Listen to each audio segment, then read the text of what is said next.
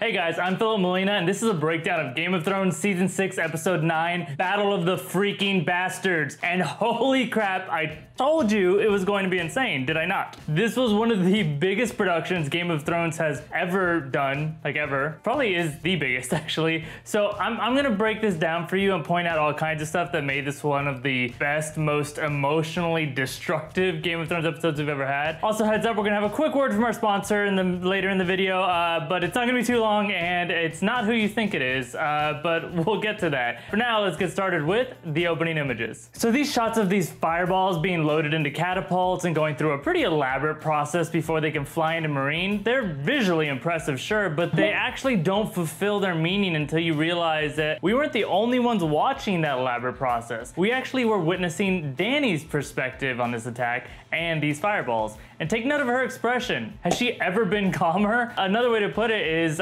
she's unimpressed. When you're the mother of dragons and they can do this, it becomes funny how hard these little guys have to work to produce a fraction of the effect. It's like watching somebody make coffee by growing the beans and grinding them and putting them in a coffee maker. When you're like, wouldn't it be a lot easier to just take meth? I know I should have said something like, oh, use a Keurig, but I just wanted to be clear, that's how much more intense it is to have dragons. 3 dragons. It's coffee beans to meth. Now, quick history lesson, even the Romans actually had something cooler than these fireballs. They invented something called Greek fire, or sometimes called liquid fire, and technically, we still don't even know how they made it, like what it was comprised of. It was terrifying to use in naval battles because it could not be put out by water. You had to use sand to suffocate the flames. So they filled up pots with this stuff and launched it at invading armadas. If this all sounds kind of familiar, that's because Greek fire is the basis for wildfire, and the Battle of the Blackwater, that was actually based on the second Arab siege of Constantinople. Funny also, just like Tyrion did in that battle, they also used a great chain as a form of defense. And speaking of wildfire, we get this moment with Tyrion reminding Daenerys and us that the Mad King... He had caches of wildfire hidden under the Red Keep, the guild halls, the Scepter Baler, all the major thoroughfares. Now, if you've been watching our breakdowns, you know that this sounds like the theory time we've gone into more than once about what might happen at the end of this season with Cersei and that same fire. Go back and check out one of those videos if you want to know more, but the only thing I'll add here, aside from the damn it sure sounds like that's gonna happen, is that if you listen very, very closely and note the moment the camera cuts away from Tyrion, it sounds like part of his line was ADR'd, which means recorded after they shot this scene and then added in later. Well, he told my brother, and Jaime told me. He had caches of wildfire hidden under the Red Keep. So maybe the original script didn't mention that the wildfire was hidden underneath the Red Keep itself, which is the place all of the royals live, and they had to go back and put that line in to make sure that Tyrion could set that up for some reason.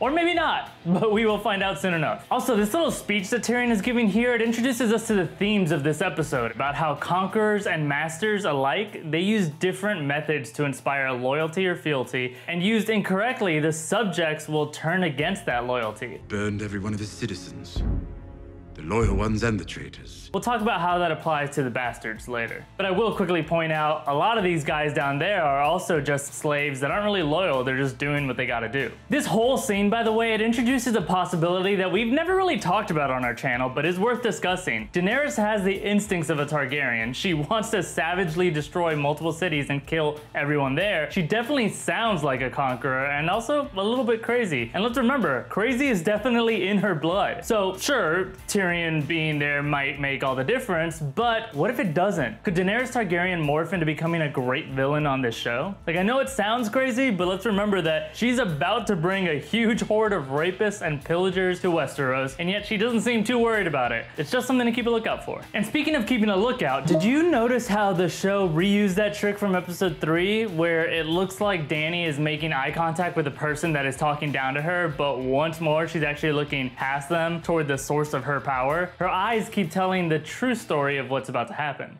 Now, going outside the pyramid, we see that at the entrance of the city, the Sons of the Harpy are coordinating an attack at this same moment, which means that Tyrion was right and the slave masters were lying. They were, in fact, behind the Sons of Harpy. But also, this might shut down a storyline from the books. In the books, there's a big deal about who the leader of the Sons of the Harpy is. It's implied to be someone we already know, and it's a really big betrayal, but it feels like the show has decided to maybe eliminate this plotline entirely and just make the slave masters the leaders of the Sons. I sure hope it's not the case, though, because I love these like double crossy twist moments. Like it could be anyone, but it's probably no one.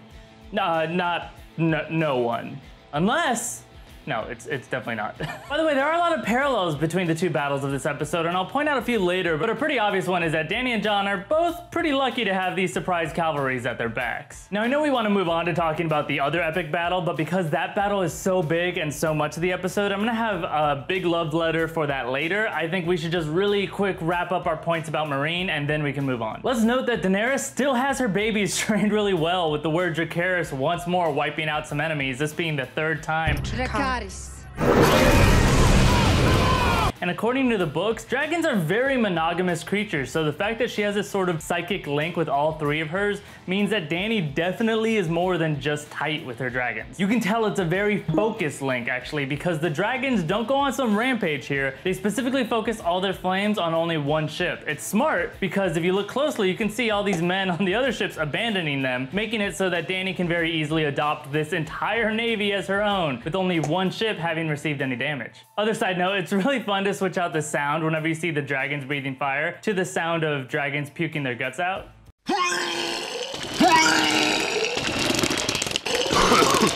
Okay, then Grey Worm touches on our loyalty theme again when he asks the troops, why fight for men who would never fight for you? This is another parallel to the battle to come. And the way that Grey Worm decides which of these masters to execute is actually a little bit of a reference to Indiana Jones and the Last Crusade. That movie takes the biblical theme of repentance being necessary for salvation, so begging forgiveness for all your sins so you can get into heaven, and it turns it into this phrase. The penitent man will pass.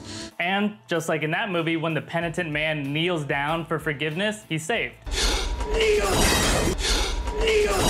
Also in that scene, this was really easy to miss. Tyrion looks away for the entirety of the execution, and at first I thought it was because he was being squeamish, but then I remembered that Tyrion has seen plenty of people die, and more than one at his own hands, so then I realized this is actually a bit of a power move. This means he's taken away the opportunity for them to even negotiate with him any further. This means it's now on them to determine which of them should die, and he knows if they have to argue amongst themselves, the dishonorable ones will be known pretty quickly. He should die. Yes, him. No. He's not one of us. He's an outsider, lowborn. He does not speak for us. Now let's just knock out this scene with Theon and Yara arriving in Mereen, and we'll be done with this storyline for the episode. We learned a lot about how surprisingly skilled Yara is with these sort of negotiations, and it's amazing to see just how equal Dany comes to see Yara. Has the Iron Islands ever had a queen before? No more than Westeros. Dany forces people to bow to her, so it's very significant that here the scene ends with a handshake and the two of them standing on level ground. That's a first for Dany, and it's fitting that it comes with her first conversation with another powerful leading woman. This union, by the way, is also reminiscent of the one Jon had in preparation for his battle with the same kind of handshake, but it also is in contrast to the allegiance that's going to be forced upon him at the end of the episode. That definitely is not coming on equal ground. That'll be important, but we'll explain why when we get to it. Lastly, I'm going to point out that we've already said how Dany is becoming a lot like Aegon Targaryen, aka Aegon the Conqueror, who was famous for riding his dragon into battle, but what we haven't really talked about is how he did so in a group of 3 dragons. Except he didn't ride alone. His sister wives rode the other dragons alongside him. So could this be where this relationship is headed? And if Yara does become some sort of sister wife to Dany, and if she does get her own dragon, does that mean she can be trusted? It is worth noting that when Dany bans the Ironborn from any more reaving and raping, Yara barely puts up a fight. That's our way of life. No more. No more. But just a few episodes ago, Theon used only 3 words to describe Yara. She is a reaver. She is a warrior.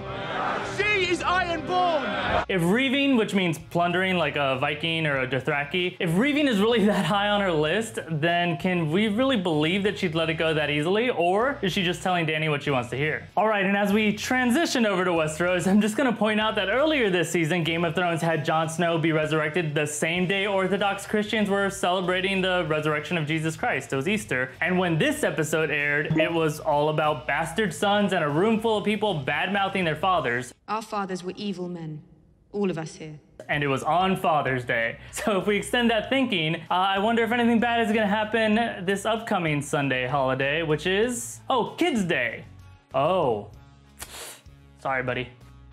Okay, moving on to the battle in the north. We start with this parley between the bastards, and it's interesting to hear this skewed worldview that Ramsay has. Like, he doesn't know he's the villain. He keeps calling Jon a Bastard. even though so is Ramsay. He refers to Sansa as his Beloved wife. and Lady Bolton's. and he even seems to call Lady Mormont a Treasonous lords. when really hers is one of the only houses that refuses to break their oath to House Stark. It's like the opposite of treason. I love this stare down, by the way, that she gives him, which is made even better when you find out that this little actress, Bella Ramsey, she'd never acted before this part. She's just that scary of a child. But back to the point about being bastards. Obviously it's significant as it's the title of the episode, but it's also part of this grander theme of loyalty. Aside from in Dorne, being a bastard in Westeros is kind of like the ultimate test of loyalty. You're expected to do everything this family tells you, and if it comes to it, you're supposed to fight and possibly die for them. I may be a bastard, but he is my father and Robb is my brother. But despite being of their blood, you have no rights to their lands, you're not the heir to their titles, you don't get their last name, you're not even supposed to fly their banners. A bastard boy with nothing to inherit. It makes the whole concept of a battle of bastards pretty ironic, because if they were technically bastards, they wouldn't even have anything to offer the other one if they lose. I know that it's more complicated in this situation, but it still illustrates this idea pretty well. Bastards don't get most of the benefits, yet they're supposed to be totally loyal to their houses. We're gonna finish up this thought a little later, but suffice it to say that Ramsay and Jon take very different paths in their loyalty to their houses. I belong with my brother. We're your brothers now. And the loyalty that they've earned from those that fight for them, or haven't earned. Oh, I will point out though, before we move on, that neither of these bastard-born men follow the rule of not flying the banners of their houses. According to Westerosi tradition, they're supposed to fly banners where the two main colors of the house sigil have been swapped. Now, we can probably give Ramsay a pass because Roose did legitimize him before he died, but Jon technically shouldn't be flying these. Though, one, maybe he's using Sansa's right to fly them, and two, what was he supposed to do? Have everyone stop what they're doing and sew new banners? So, no, while I don't care that Jon is kind of breaking some rules here, I do think that the banner that he's supposed to be flying, though, the one with the swapped colors, is really interesting, because the Stark banner is known for portraying a gray direwolf on a white field of snow, but if you were to swap the colors properly, the white field of snow would become a gray backdrop, and that direwolf, it would become white, just like Ghost. No word if it would need to have red eyes, though. Speaking of direwolves, when Lord Umber tosses Shaggy Dog's head onto the battlefield, there's a small chance that this was being foreshadowed way back in season 1. Rickon is hiding in the Stark crypts with Shaggy Dog, and he very specifically states, "He doesn't like change."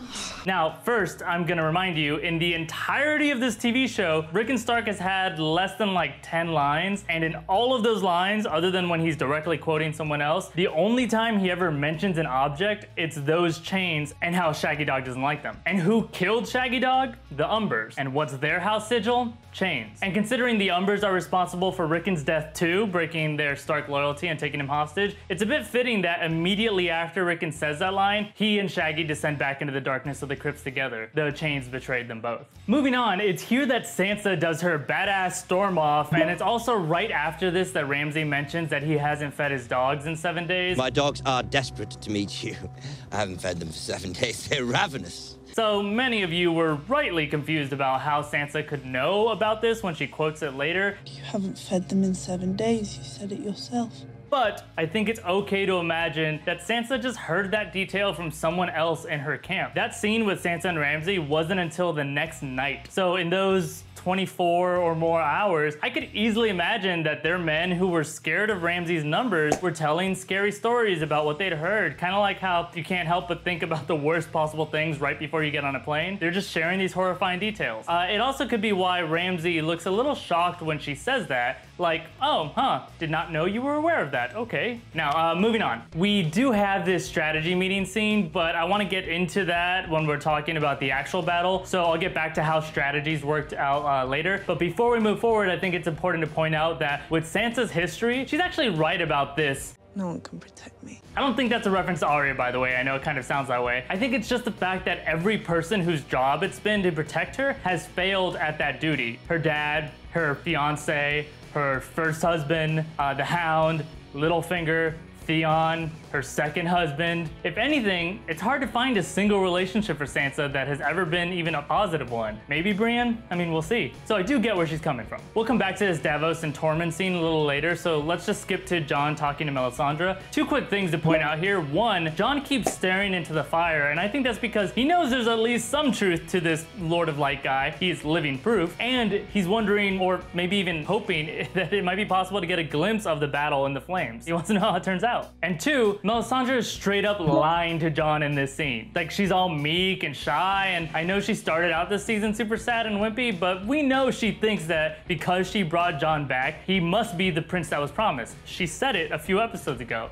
He's the prince that was promised. But she also knows that she gave Stannis way too much false confidence by way of describing him like a badass constantly and telling him about her visions. That cockiness was part of his downfall. So that's why when Jon asks her advice, all she says is, "Don't lose." Instead of filling Jon in on all of her visions. Basically, she just doesn't want to jinx him. Oh, and those visions, this is pretty cool. They're all coming true. I've mentioned this before, but in the books, there's a moment where Melisandre's confused. She's searching her visions for Stannis by asking the Lord of Light, show me the prince that was promised, Azor Ahai, and she thinks something's wrong because instead of Stannis, all she keeps seeing is snow. Now that's pretty obvious that's a reference to Jon Snow. But the newer visions she's had, well, in the first episode of this season, she's confused again because Jon Snow's dead, and she says in her visions, I saw him in the flames, fighting at Winterfell. well, that's now come true. And last season, she said, I have seen myself walk along the battlements of Winterfell. I have seen the flayed man banners lowered to the ground. That's also come true now. So on the outside, she's lying, but deep down, she knows it's all going according to plan. And you know she's got her mojo back because she's also got her inner heat back. That is not a warm outfit she's wearing. Of course, we'll have to see how long these good times last for her because now it seems that Davos has figured out what happened to Shireen. And there are a few things to point out with this realization. First, this is a gorgeous shot, like seriously beautiful. Note how the sunlight is perfectly framed to recreate the fire that Davos is realizing happened. That's masterful. And also, it's the first reference of many to the director's inspiration for the cinematography of the upcoming battle scene, Akira Kurosawa's Ran. We'll bring that inspiration up again shortly. Also, the shot at the end of this scene parallels the shot at the end of the scene right before this one, when Melisandre was left in her tent. The two are both cast in shadow, lit from behind by a fiery orange glow. And both these people have just had basically the same realization. Whatever god would kill people for seemingly no good reason, he's a pretty crappy god. What kind of god would do something like that? The one we've got. And then finally, this scene perfectly sets up what's about to happen because we've just been reminded of what Stannis did when he had to choose between the life of a child from his family and his own success in battle, and now Jon is gonna face the same dilemma. And call it stupid if you want, but the fact that his battle plans go out the window when Rickon is in danger, that only further shows the loyalty that this bastard has for his quasi-family. It even outweighs that of the supposedly noble father and his highborn daughter. Now, before we get into this bloodbath part of the battle, let's not just skip over the fact that Rickon has died. First off, Ramsay's sadistic game and skill with the bow and arrow, they're actually foreshadowed way back in the very first time we ever saw Ramsay. You little bastard. And I know you probably thought Rickon should have zigzagged, even the actor did too actually, but the poor kid had no idea what he was doing, and if you've seen Apocalypto, it turns out zigzagging doesn't always help. And throughout the rest of the episode, we're gonna keep calling out some amazing choices that the director made to keep increasing the tension until we were literally feeling the stress of these moments ourselves. Here's one brilliant choice. Rickon runs and Ramsay pulls back the arrows and we cut away waiting for that release, and he keeps dragging it out, and he does this once, and then again. And then we've got the big dramatic one, the rule of threes, and that one misses too. Looking at Ramsay's face and knowing that he's a very skilled archer, he's definitely missing on purpose. He's drawing it out as long as possible. And then suddenly, without any build-up or tension, boom, an arrow just shoots through Rickon's chest. The director sets us up with expectations, gives us a pattern to recognize, and then he suddenly changes all of it to hit us with as much surprise as hits Rickon. And then Rickon is dead, and 3 theories are completed. 2 I've told you about before. We talked about how the name of his direwolf, Shaggy Dog, refers to a story where it seems like a character is going to have some big important story, and instead he just kind of suddenly dies without having really accomplished much. I've also told you about how the waif's training of Arya seemed to match up with violent attacks on people that Arya cares about, and Rickon was included in that montage. Rob, Bran. Rickon.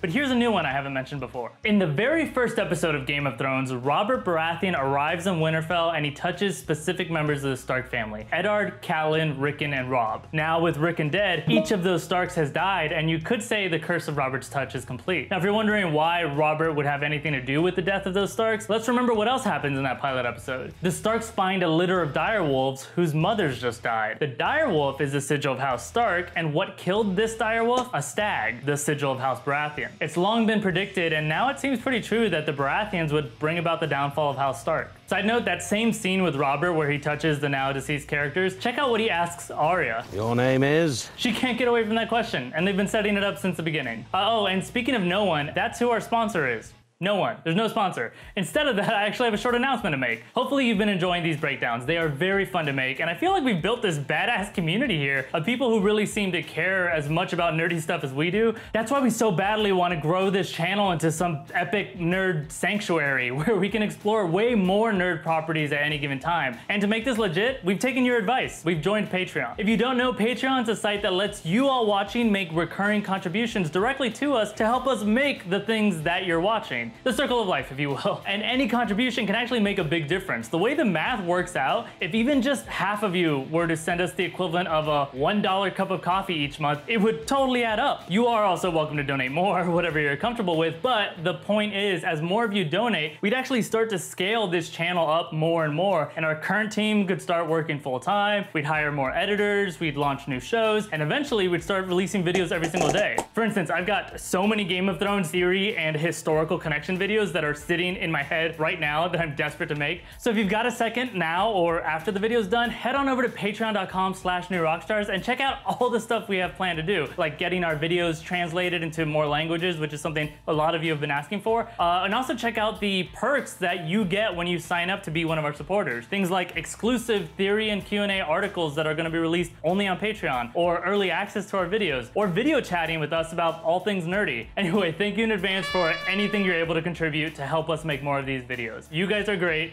Let's move on. Oh, and we're moving on right into theory time.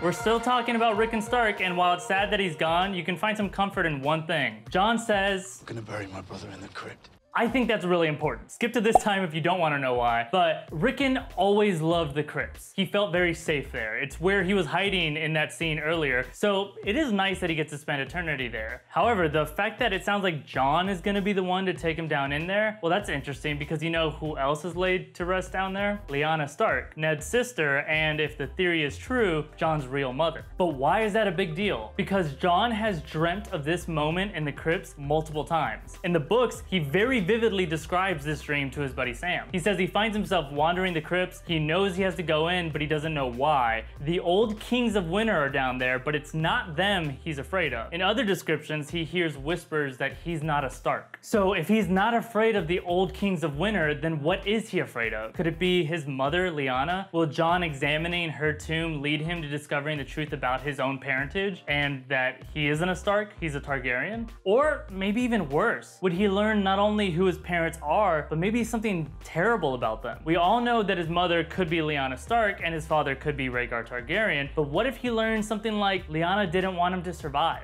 But we know Lyanna's last words were, "Promise me, Ned." And I would bet money, by the way, that we will see more of the Tower of Joy next episode, probably through Bran, and I expect to hear that line. But what if that promise was not a good one? Like maybe it's not a promise to care for the baby, but a promise to kill the baby because he's an heir to the Targaryen throne. And maybe Lyanna hated Rhaegar. I know that sounds like a lot of maybes, but it would explain not only why Jon would be scared of this dream revelation, which would be so dark, by the way, and we know George R. R. Martin likes dark, but also it would explain why when Ned was having nightmares way back when, he dreams of blood and broken promises. Why would they be broken promises if all she wanted was him to take care of Jon or even hide his identity? He did those things. But if she asked him to kill the baby, well, then that definitely would be a broken promise. Also though, maybe it could be something way less dark, like maybe he finds just evidence of Rhaegar and Lyanna having been married or something, and he's not such a bastard. His parents were actually married to each other. Targaryens did allow for polygamous marriage. Or, as is always the case with Theory Time,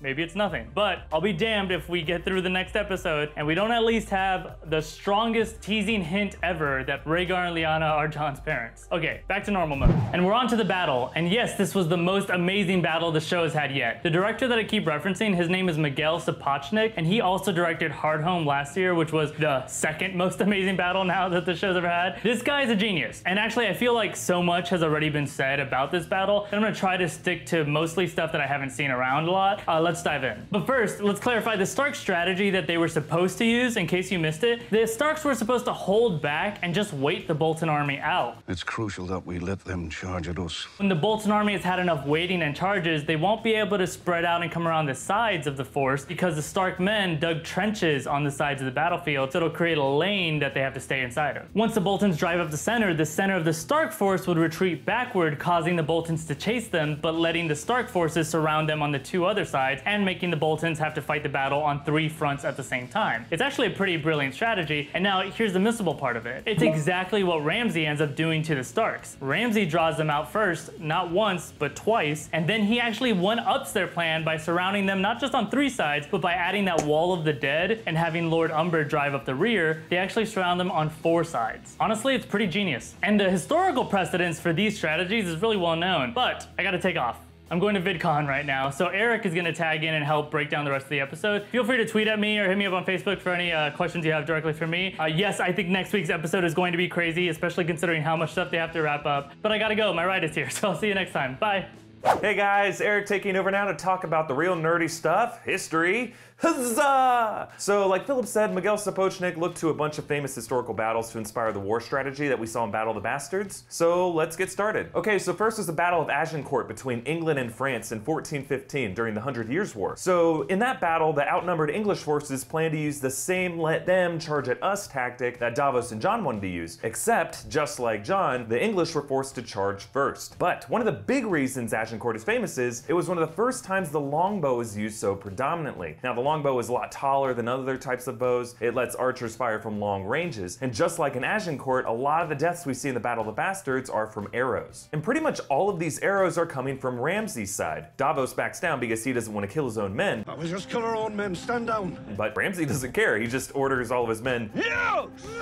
Now, why is this important? 2 reasons. 1, Ramsay's using another strategy borrowed from battles of history, and it's a pretty dark one, using mounds of corpses to box in the enemy. Now, in the American Civil War and several other high casualty wars, several first-hand accounts described bodies piling up so high that they were becoming literal obstructions on the battlefield. But 2, this brings up that recurring theme of loyalty that Philip was talking about earlier. Using arrows like this was also a tactic used by Ramsay's father, Roose Bolton, during the Battle of the Green Fork. That's the one where Tyrion got knocked out in the show, but in the book, Tyrion notices that arrows are raining down into the melee, killing men on both sides, and he's shocked that Roose would even order that. Roose's men are not that important to him. They're like pawns or beasts for the slaughter. It's one-sided loyalty coming from Roose. Also, while I'm on this point, remember Ramsay was conceived when Roose raped a woman under the hanging body of her husband. So really, it was Roose Bolton who instilled this whole old school feudal ideology into the Bolton family, this idea of one-sided loyalty. And then that idea is the same thing that inspired Ramsay to kill Roose, just like it will end up doing Ramsay in as well. But getting back to the historical background of this battle scene, this shot of Jon getting trampled by his own men in the mud, nearly suffocating, that's actually something that happened to the soldiers in the Battle of Agincourt. Men were literally stampeded and buried alive underneath corpses, drowning as mud seeped into their helmets. So if you felt claustrophobic during this scene, congrats, that's exactly how those soldiers felt, but in real life. We survived. They didn't. We're the lucky ones. We don't have to fight in wars. That's great. But anyway, I'll come back to this shot. There's another famous battle that inspired the direction of the Battle of the Bastards, the Battle of Cannae. So when we see the Bolton soldiers encircling Jon's army with these shields, that was based on the same tactic used in the Battle of Cannae that was fought between the Romans and the Carthaginians in 216 BC. The Carthaginians, led by Hannibal, encircled the Romans with their shields and killed them off. Now, the show actually designed the shield wall using the same structure by the soldiers who had shields back in the Roman times. It's several layers deep, with the front line just holding the shields and the line behind it poking these pikes through. Also, the chanting that you hear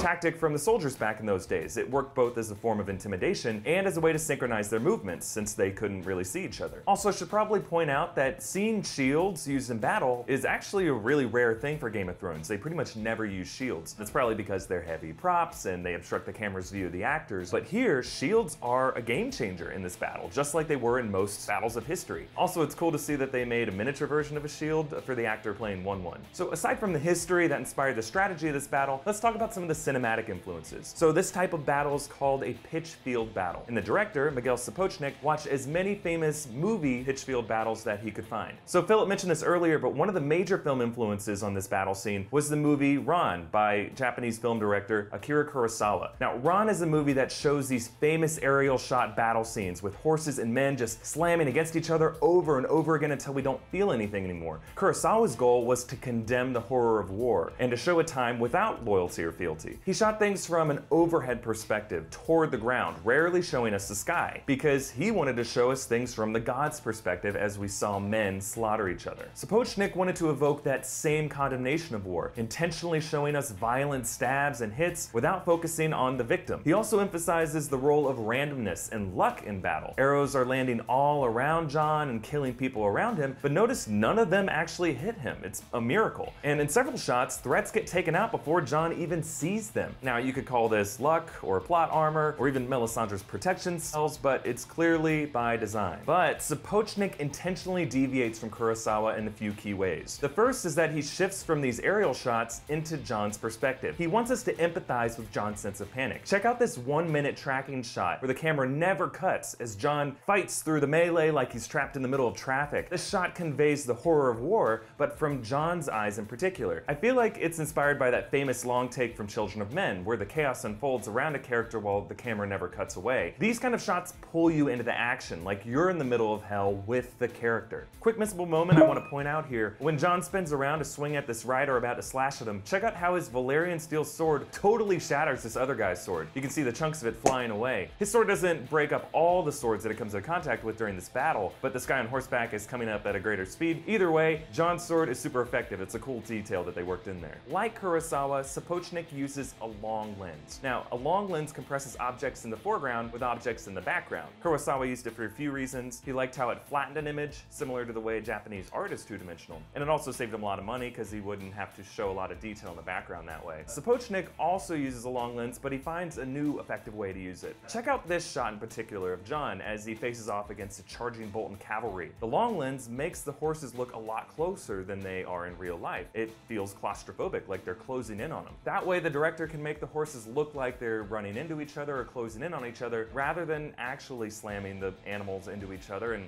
hurting them, which Kurosawa unfortunately did, because it was the 50s and the standards for animal safety on film sets didn't really exist. And I talked about this earlier, but that claustrophobia and that empathy really comes across in these shots of Jon being trampled. We physically cannot breathe. We feel that pressure too. And when Jon finally emerges and gasps for air, then we can finally inhale. There's a similar shot in Kill Bill Volume 2, if you saw that movie, where the bride has to crawl out of a grave, and we can't breathe until she does. Fun fact, Tarantino was also influenced by Kurosawa when he was making those movies. Now, that actually brings up a ton of other cinematic references that this battle sequence makes, so I'm gonna try to go through all the ones that I spotted. First off, Braveheart is a clear influence on this scene. It was one of the first movies to show a graphic pitchfield battle from the ground perspective, with close-ups of men clashing and really cutting into each other, with lots of gore and bloodshed, not just lightly slashing swords and moving on. Similarly, this battle scene covers all the soldiers with mud and blood. No one is clean. There's also similar shots of arrows raining down on soldiers. Also, the sharpened bone that we see Tormund use to stab Umber is similar to the antler William Wallace uses. Also, I feel like I should point out that Jeor Mormont, even though he's long dead in the Game of Thrones universe, was another actor in Braveheart.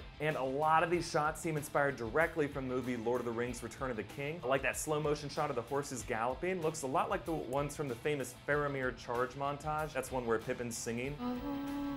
Also, this shot of Jon facing off solo against the cavalry looks a lot like Aragorn at the Black Gate, which also has a similar aerial enclosing circle shot like the one from this episode. Also, when they hear the horns of the Knights of the Vale, that's similar to the horns of Rohan in the Battle of Pelennor Fields.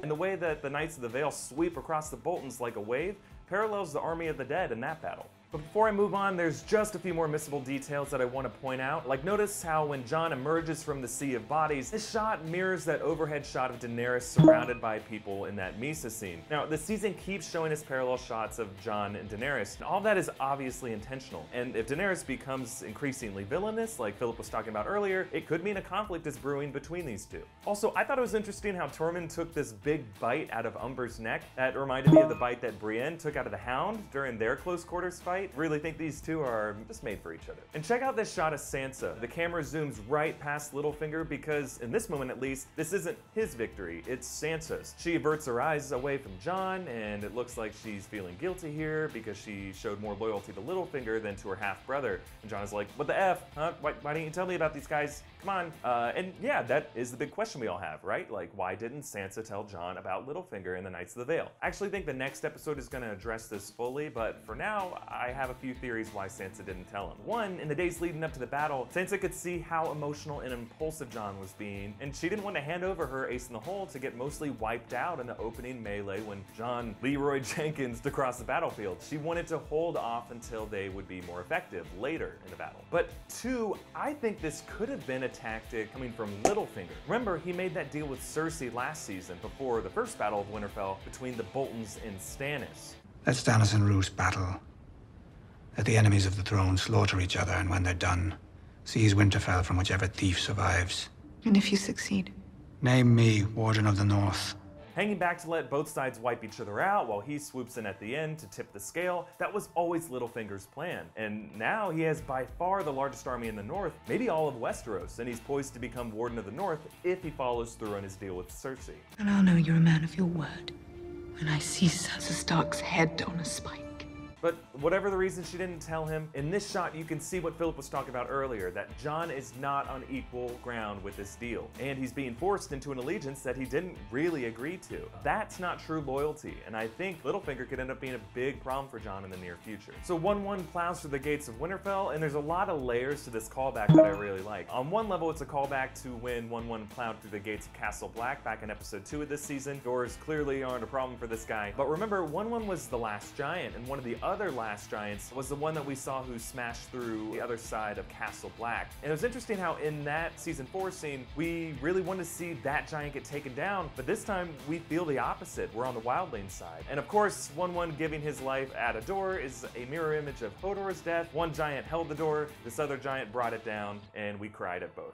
Also, this one might be a stretch, but this reminds me of the scene in season 4 with Sansa and Robin in the Eyrie, where Robin stomped and kicked over Sansa's snow model of Winterfell, just like a giant. Here we see another giant breaking into Winterfell the same way. So I don't know about you, but here's a question I had about Ramsay in this moment. Now, if he could shoot 1-1 in the eye here, why doesn't he just shoot Jon? Like, he clearly didn't aim for Jon and miss and hit 1-1. That was an intentional move.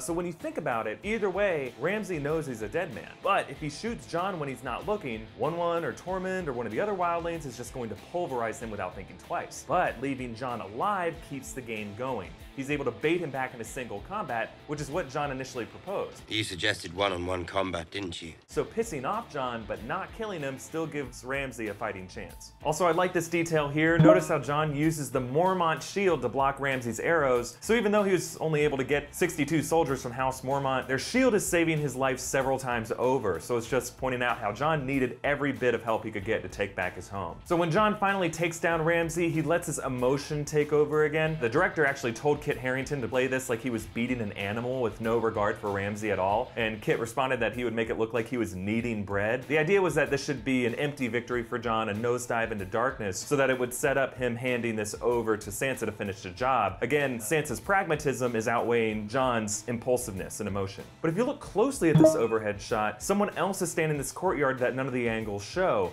Littlefinger. It's like the scene went out of his way not to give him his own shot. So as usual, Littlefinger stays the man behind the scenes, looming over everything, waiting for other people to do the heavy lifting so that he can pick up the pieces when the dust settles. So this shot of the Bolton banner dropping and being replaced with a Stark banner is such a satisfying victory moment, kind of like seeing the American flag being raised at Iwo Jima if you're American. If if you're from any other country, just to replace that with your country's flag. It'll be great to see the Bolton flayed man on Winterfell get replaced with the Stark direwolf in the opening credits next episode, just like the gods intended it to be. So moving on to the final scene when Sansa confronts Ramsay. And even though this is clearly the end for him, he still acts like he's in control. Our time together is about to come.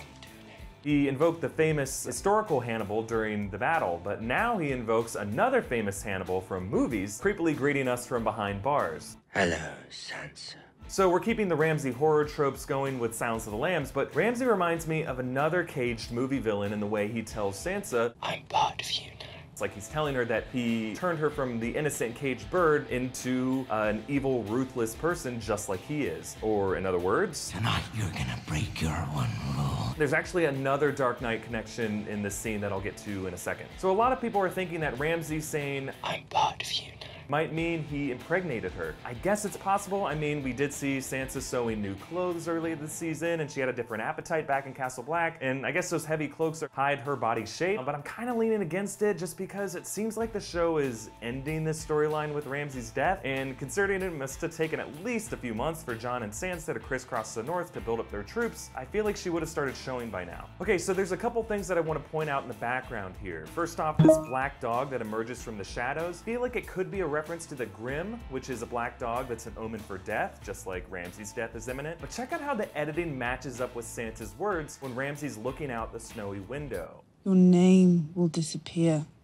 All memory of you will disappear. Ramsay has been obsessed with names this episode and pretty much the entire time that we've known him. Becoming a Bolton was a huge deal for his character. Now tell me, what is your name? Ramsay Snow.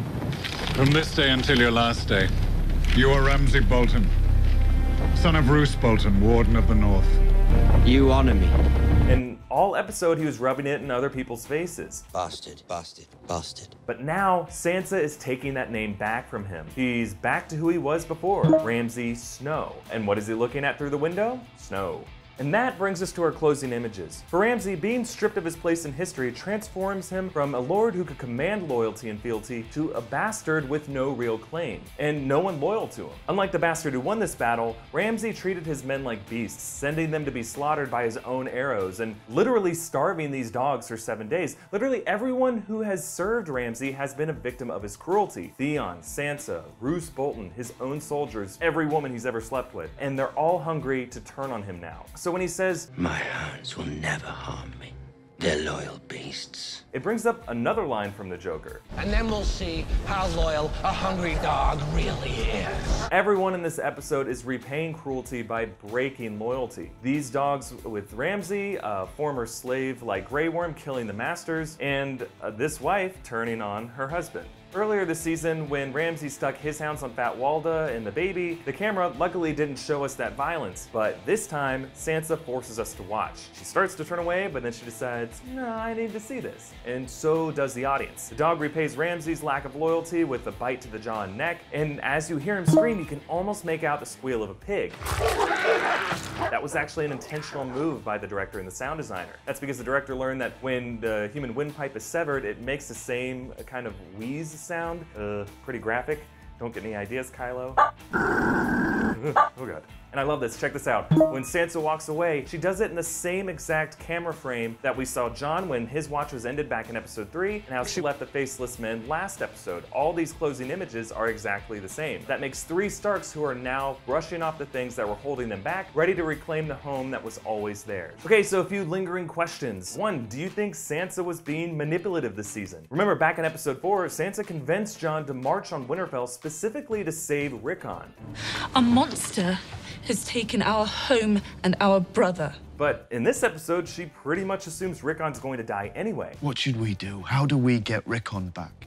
We'll never get him back. So I'm wondering if this whole battle was just so Sansa could get her revenge on Ramsay. Not to say that she's wrong for wanting that or Ramsay doesn't deserve revenge, he totally does, but to sacrifice the lives of thousands of men just for your own selfish desire for revenge seems like it's a big deal for Sansa. Notice the smile on her face when she's walking away in the closing shot. She looks pretty satisfied with herself. And if this is really the case, me and Sansa really has taken a dark turn, and that Ramsay Ramsay really is a part of her now. Also, now that Ramsay Bolton is gone, who is the main villain of Westeros now? Now, obviously the Night King is the supernatural big bad for the end game of Game of Thrones, but I'm wondering which human will step up as the most ruthless. Philip was talking about Daenerys before. Littlefinger is now the guy with the largest army in Westeros, maybe, and he has his thumb over 3 of the 7 kingdoms. So this guy is really looking like the evil genius, and I'm curious to see what his next move is. And of course, if our theories about Cersei end up being true, she may go full circle from the evil queen that we hated in the first season, or the empathetic mother that we got to know in some of the later seasons, back to being the evil queen again. But we'll have to see what happens next episode. Also, this may just be me, but I'm curious, are we gonna see a naval battle on this show? Daenerys is now headed west with her small fleet composed of the ships that she got from the Masters and the ones brought by Yara and Theon, but we know that Euron is building his 1,000 ships and heading east to meet her. So this would set up an interesting conflict. We know the Dothraki don't sail well, and the Ironborn boarding parties seem like they'd be more useful in a battle at sea as opposed to dragons who just burn everything in sight. And if Philip's idea of Daenerys and Yara riding the 2 dragons ends up happening, who do you think will be riding that 3rd dragon? Let me know what you think, and again, if you like what we do here at New Rockstars and you want to contribute, make sure to check out our Patreon page. Seriously, we're a tiny operation here. It's just Philip and me and Ted and Kylo, and if you help us out, I promise you'll really start to see a difference in how fast and frequent we can get these videos out. Also, check out our past breakdowns of the other Game of Thrones episodes this season, and look out for a breakdown on the season finale next week. And make sure to subscribe to New Rockstars and like this video, share it around. That's another way you can help grow this channel. You can follow us on Twitter at New Rockstars, or hit up Philip on Twitter at Fimo, or me at EA Voss. You can also get in touch with Philip on Facebook at facebook.com/FimoKnows. Okay, that's it. Thanks for watching, everyone. See you next week. Bye.